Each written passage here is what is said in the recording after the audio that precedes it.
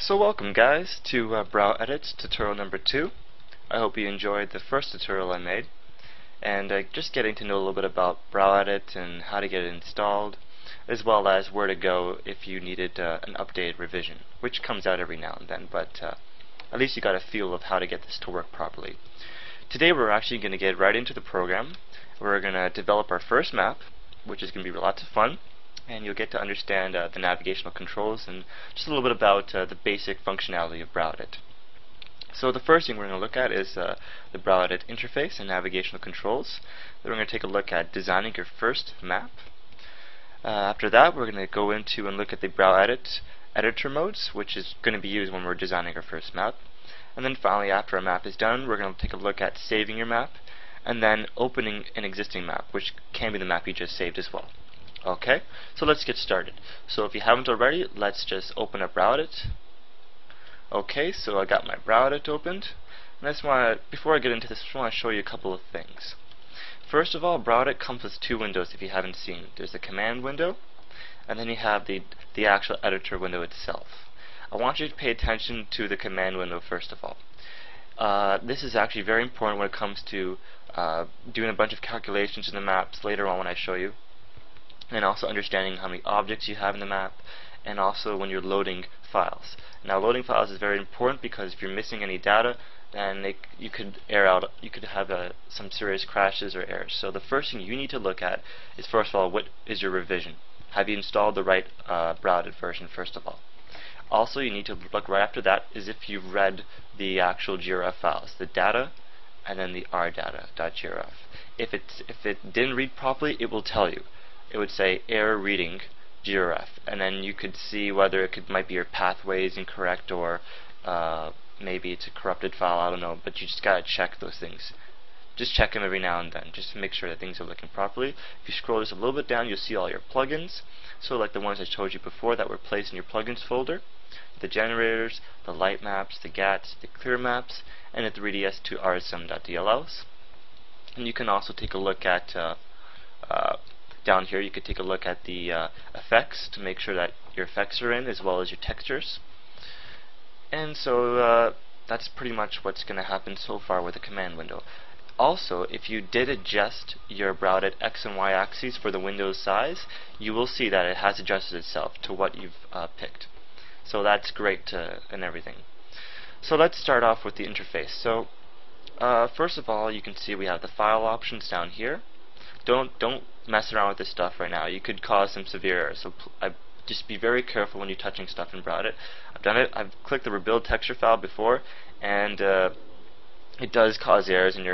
There's a file in your BrowEdit that does carry all the textures, texture paths, and that could get really messed up, and your BrowEdit will not start, and it will be a drag to actually find the replacement file for that, which is your custom textures.txt. So generate, like I showed you before on the previous video, what BrowEdit can do is make hills, cave dungeons and mountains, room maze stuff, like pretty much is, yeah, it's pretty much just a maze of rooms. This down here is used to calculate light maps, so you can actually see your map and bring all the color and life into it. View, this is very important when it comes to raising maps and also changing your camera angles and stuff. And then if you go to edit modes, I'll talk about this later on when we actually get into designing maps. Is what the edit modes do are to actually edit is GAT edits, water edit, object edit to place objects on your maps. Texture edit is pretty obvious to put textures on your maps. So there's lots of stuff going on here. Edit mode, this is starting to get into more of the intermediate levels. Sloping effects is a little bit more complicated, and I think the most complicated thing to do right now is light maps and sound edit. Sound edit is a little bit buggy. I'll talk to you about that later. It is possible. I've done many maps with sounds and it works perfectly fine, but in the more expert videos from the tutorials that'll be coming up much later on, I'll talk about how to put sounds in and make sure that works properly, and also for effects. Okay, so we have a little bit about the interface here. Now we're going to talk about actually making our first map in the navigation mat. So when you make your first map, do not click the new map function. If you click it, it'll ask you for your width, and then for your height, and then if you click OK again, it'll make the whole map itself. Don't do that. The new map function is pretty buggy. I've done it many times. It can cause lots of errors when you're actually uploading it to your servers, so I do not recommend using it. Instead, what we're going to do is we're going to open a previous gravity map. So let's say open up down here. If you do not see, there's a search bar. We're going to open up a Prontera map, because Prontera I like a lot, and it's pretty good for a general template. So I'm going to use Prontera map, I don't know, it doesn't matter. Field 01. Let's open up Field 01. So click load or just enter, doesn't matter, and it should load up just like that. Okay? So this is the map itself, and if you just take a look around, first of all, you see these blue grid lines around the colorful texture. So this is your texture right here, and these areas down here are sloped regions on terrain. So we're going to take a look at how to actually move around the map first of all.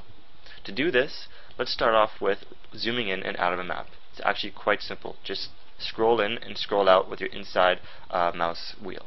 So if you scroll in, the scroll in is when you pull the mouse wheel towards your hand, and to zoom out is away from your hand. And you scroll in and scroll out. So that's how you do that.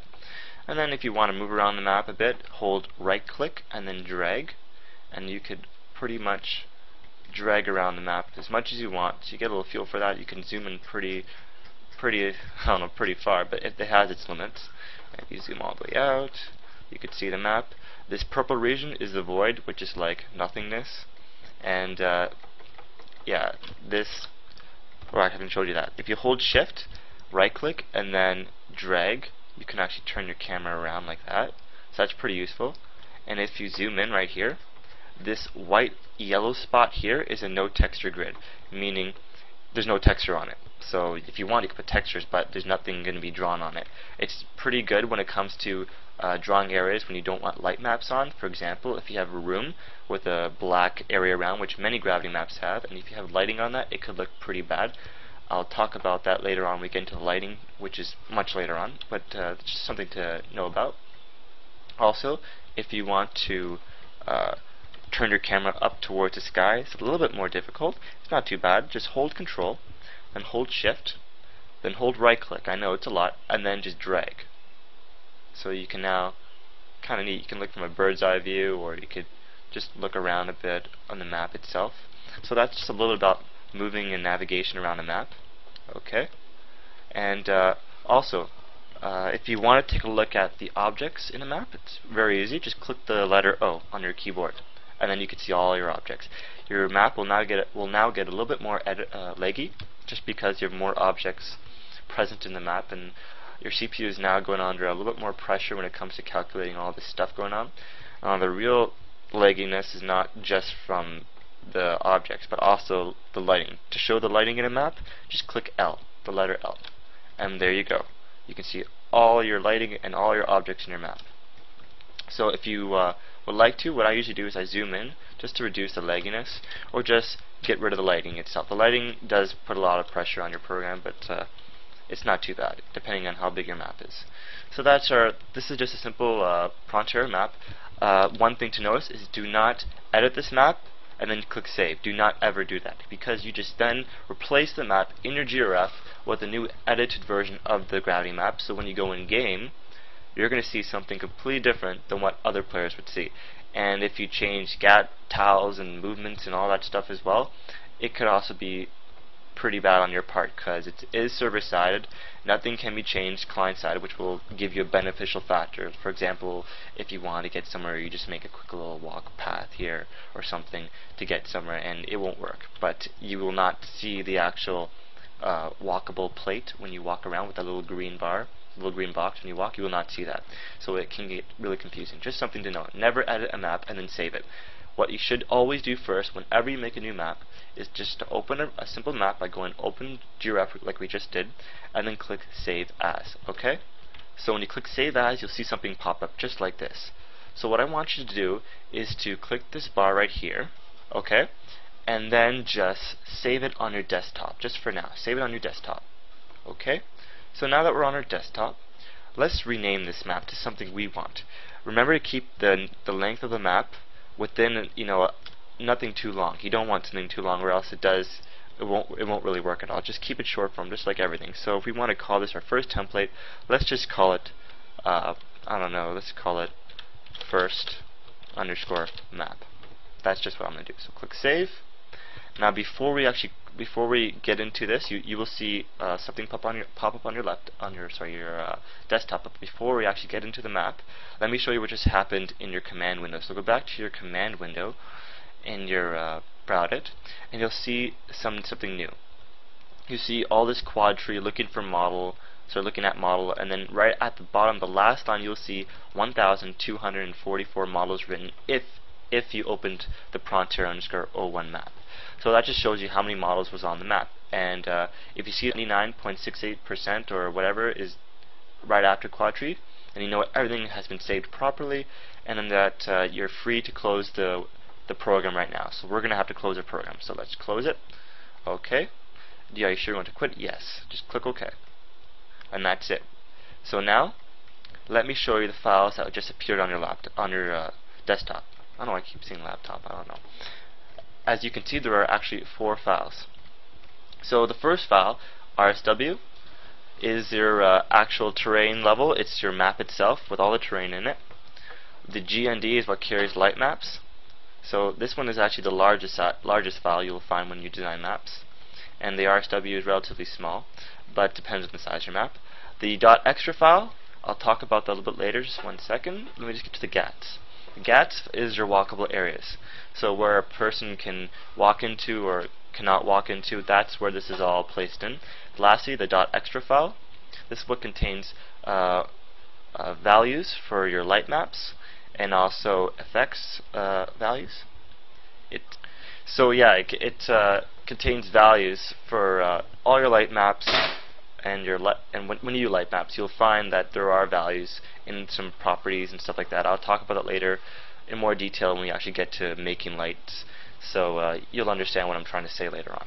Okay, so we have four files, but keep in mind that the .extra file is required when you need to, say, re-edit a map you just made. Don't ever delete this file. Don't ever give it out to those that say if you were to distribute your map, just leave the .extra file out, or else they could change your map and do stuff to it that you won't want. Okay? So if you were to give it out to a friend or to a server or whatnot, just give them these 3 files, and that should be fine. So now that you know a little bit about saving your first template, let's actually open it up. So let's open up this map. So go back to BrowEdit and start it up. Okay, so we have BrowEdit up here. We know it's working because we checked it before. And let's go to the File, Open, and then I want you to go to your desktop again. Okay, and then just double click on first_map.rsw or click Open. Doesn't really matter. Okay, so now that our map is open, this is completely different from the Pronterra_field01 because it's now renamed, and it's no longer part of the GRF file, so you can edit this as much as you want, and we can do this as our first map template.